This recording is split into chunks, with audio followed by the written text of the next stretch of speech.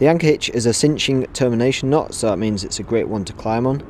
So I've got my carabiner oriented upside down, so the top of the gate is actually at the bottom.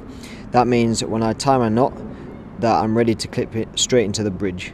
So for the anchor hitch, over the front of the carabiner, one turn, and then come round for a second, over the front, and then feed it through those two loops, and then set and dress the knot, and that is the anchor hitch. And you can see the load is actually nearest to the spine of the carabiner, because the spine is where the strength is in the carabiner, so that's important. So I have the load nearest to the spine.